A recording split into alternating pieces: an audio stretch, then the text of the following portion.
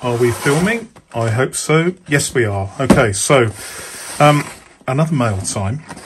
Where are my scissors? I don't have my scissors, so I'll have to do it this way. But I think I've got a few things in here. Let's just have a look. Okay, so let's do them one at a time, I think. So, where's my knife? A bit disorganised today.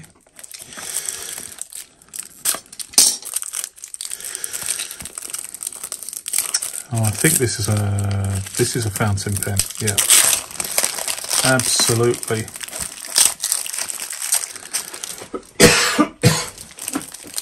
Excuse me. Right. What have we got here?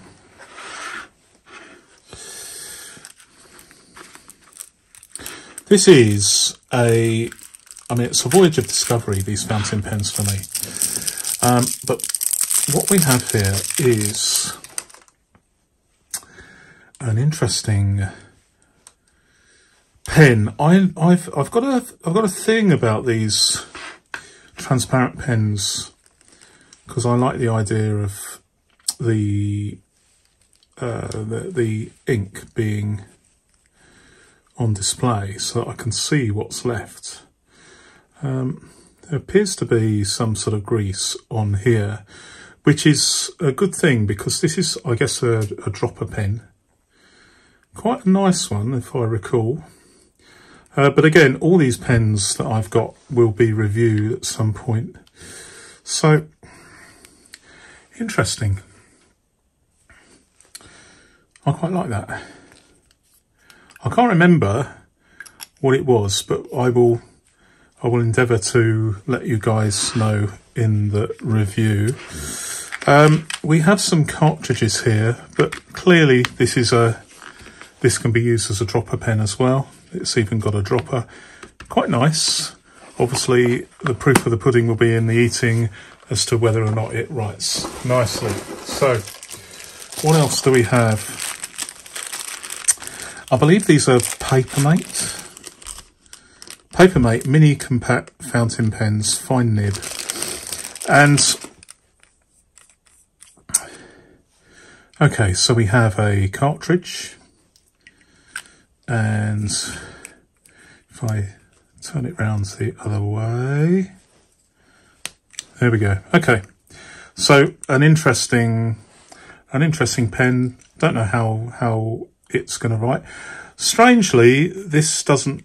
You can't post the cap, which is a little bit on the strange side. A little bit disappointing, but these cost me about £1 each, so it's not exactly going to worry me if this turns out to be not suitable. But again, it's another pen for testing.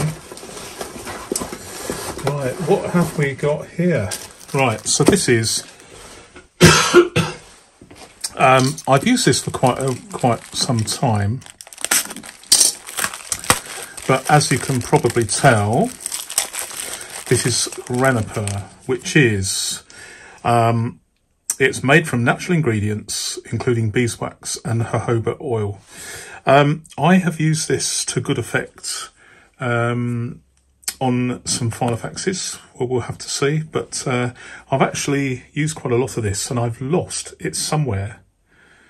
I've got another lot of this, but I just bought some more because I'm going to be doing some cleaning and reconditioning in preparation for selling a few binders at some point. Here we've got some saddle soap. Again, I have got a box somewhere. In fact, as I open this, I've got a pretty good hunch as to where my others is, but I've used this as well. Saddle soap, it is what it is. And seems to do the job. What else have we got? So, a Treasure by September leather, handmade, made in China. Leather Pocket Travel Journal Brown. Okay, well, that's a very descriptive term. Let's have a quick look. Again, this is just a mail time. It's not really a review, although sometimes on an individual item, then I kind of blends the mail time and the review together. But okay, so we got like an elastic strap. It comes in a leather bag. It'd be interesting to see what the leather feels like. I have a plan. This is part of something I'm going to make myself, but we will see. Does the leather feel like it's proper leather? Yes. It feels like it would improve with age. And we've got a ubiquitous notebook inside. But what am I going to do with this?